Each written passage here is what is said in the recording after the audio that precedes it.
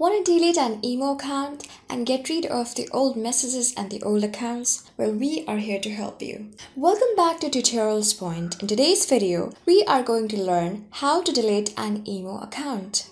So, simply before starting, you can subscribe to our channel for more videos and updates. So, let's get started. To delete an email account, first of all, you need to have an email app which you can easily get to an app store or a Play Store. Since you can see on my mobile screen that I do already have an email app, so simply tap on the email app to open it. This will take you to the homepage of an email app. On the right top corner of the screen, you can see a profile icon. Tap on the profile icon. After tapping on the profile icon, you can see various options over here. Tap on the setting option, which is present on the top of the list.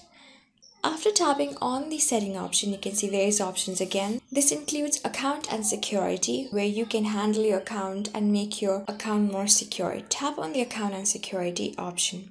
With it, you do have various options that include delete email account on the last of the page. You can tap on the delete email option. This will take you again to another email page where you can see on the last of the page, we can see here delete account option. Tap on the delete account option to delete all of the informations permanently, and if you agree with it, you can tap on the delete account option, which is present on the middle of the screen.